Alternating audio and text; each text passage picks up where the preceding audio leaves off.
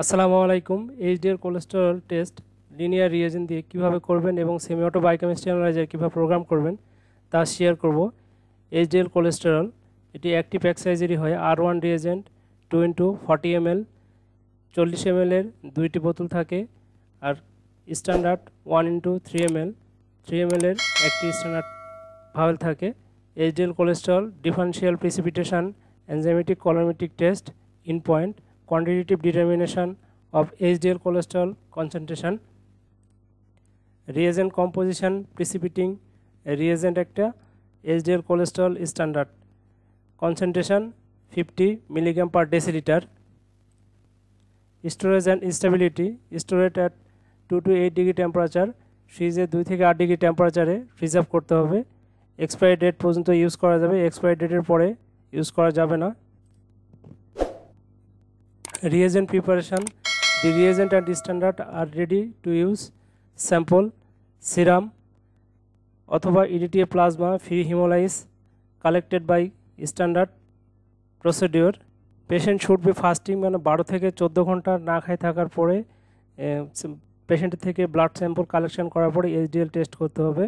HDL test হচ্ছে within venous blood collection করার পরে উইদিন 3 আওয়ার্স, মানে 3 ঘন্টার মধ্যে স্যাম্পলকে সেল থেকে সেপারেট করে সিরাম আলাদা করে ফেলতে হবে। সিরাম আলাদা করে যদি রাখেন তাহলে 2 থেকে 4 থেকে 8 ডিগ্রি সেলসিয়াস টেম্পারেচারে রাখলে 3 দিন রাখতে পারবেন, আর হচ্ছে -20 ডিগ্রি টেম্পারেচারে রাখলে হচ্ছে 1 মাস রাখতে পারবেন, long time. R সুপারনেটেড containing the HDL fraction in, আচ্ছা HDL যদি প্রেসিপিটেন্ট করেন, সুপারনেটেড করেন স্যাম্পল, সুপারনেটেড করার পরে এটা হচ্ছে 4 থেকে 8 ডিগ্রি সেলসিয়াস টেম্পারেচারে রাখলে 2 সপ্তাহ রাখতে পারবেন, আর হচ্ছে -20 ডিগ্রি সেলসিয়াস টেম্পারেচারে রাখলে 3 মাস রাখতে পারবেন। এটা কতটা ভালো থাকে এটা নিয়ে আমার কোনো আইডিয়া নাই। আমরা দেখব প্রিসিপিটিং কীভাবে করব। টেস্ট করার আগে প্রিসিপিটিং করতে হবে। প্রিসিপিটেশন, স্যাম্পল বা স্ট্যান্ডার্ড মানে সিরাম, প্লাজমা অথবা স্ট্যান্ডার্ডকে প্রিসিপিটেশন করতে হবে। প্রিসিপিটেশন করার জন্য একটা টেস্ট টিউব নিতে হবে। টেস্ট টিউবের মধ্যে স্যাম্পল বা স্ট্যান্ডার্ড দিতে হবে 200 মাইক্রোলিটার, আর প্রিসিপিটিং রিয়েজেন্ট দিতে হবে 400 মাইক্রোলিটার। 400 মাইক্রোলিটার দেওয়ার পরে হচ্ছে রুম টেম্পারেচারে 10 মিনিট অপেক্ষা করতে হবে। 10 মিনিট পরে সেন্ট্রিফিউজ করতে হবে 4000 আরপিএমে 10 মিনিট অথবা 12000 আরপিএমে 2 মিনিট।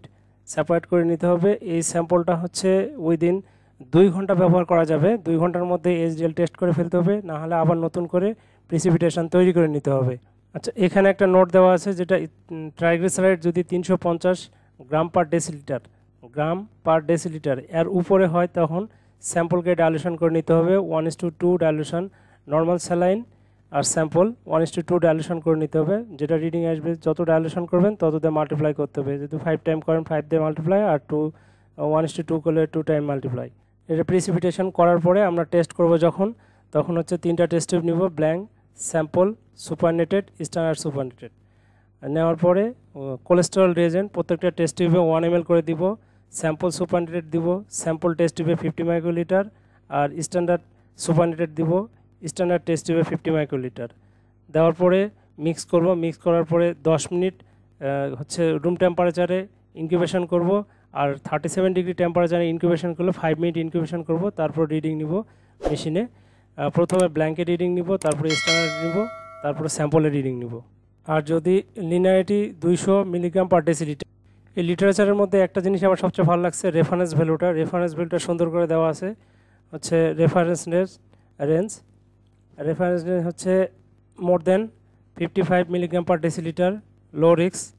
এভাবে নর্মাল রেঞ্জ দিতে পারেন, খুব সুন্দর করে দেওয়া আছে। এখানে মেল ফিমেল আলাদা, ম্যান ওমেন আলাদা করে দেওয়া আছে। এই নর্মাল রেঞ্জগুলো আপনার রিপোর্টে প্রত্যেকটা ইউজ করবেন। আর সেমি অটো বায়োকেমিস্ট্রিতে কীভাবে প্রোগ্রাম করবেন, এটা হচ্ছে টেস্ট প্রসিডিওর। যেভাবে বললাম সুপারনেটেড বানাইতে হবে। যদি টেস্ট করেন টেস্টের ক্ষেত্রে এই যে 400 মাইক্রোলিটার সুপারনেটেড, 200 মাইক্রোলিটার স্যাম্পল, আর স্ট্যান্ডার্ড যখন করবেন তখন সুপারনেটেড 400 microlitre, standard 200 microlitre. Incubation and room টেম্পারেচারে 10 মিনিট সেন্ট্রিফিউজ করবেন 4000 আরপিএমে 10 মিনিট অথবা 12000 আরপিএমে 2 মিনিট। 2 মিনিটের জায়গাতে আপনারা 5 মিনিট করে নিতে পারেন। তারপর test procedure, test blank, standard test, cholesterol reagent প্রত্যেকটা টেস্ট হবে 1 ml করে, সুপারনেটেড, স্ট্যান্ডার্ড স্ট্যান্ডার্ডে 50 মাইক্রোলিটার, আর সুপারনেট স্যাম্পল টেস্ট টিউবে 50 microlitre, incubation 5 minute 37 degree temperature, আর হচ্ছে রুম টেম্পারেচার হচ্ছে 10 minute. Setup parameter semi auto biochemistry analyser, মানে এখানে যে কয়টা নাম দেওয়া আছে, এই অপশানগুলো দেওয়া আছে, এখানে সব বায়োকেমিস্ট্রি অ্যানালাইজারেই প্রোগ্রাম করা যাবে। মোটামুটি অনেক বায়োকেমিস্ট্রি অ্যানালাইজার দেখা যাবে যে অনেক প্রোগ্রাম মানে অপশানগুলো নাই, এটাতে ঘাবড়ার কোনো কারণ নাই। যে বায়োকেমিস্ট্রি অ্যানালাইজার যে অপশান আছে সেটাই আপনারা ফিল আপ করবেন। এখানে মোটামুটি সব বায়োকেমিস্ট্রি অ্যানালাইজারই অপশান দেওয়া আছে। In point wavelength 500, 510, 546, blank reagent 37 degree temperature, এইভাবে অরিজিনাল কথা এইভাবে আপনারা প্রোগ্রাম করে নেবেন। নর্মাল রেঞ্জ অবশ্যই দুটা নর্মাল রেঞ্জ, লোটা আর হাইটা ব্যবহার করবেন, আর লিটারেচার যে নর্মাল রেঞ্জগুলো আছে সবগুলোই রিপোর্টে দেওয়ার চেষ্টা করবেন। থ্যাংক ইউ, আসসালামু আলাইকুম।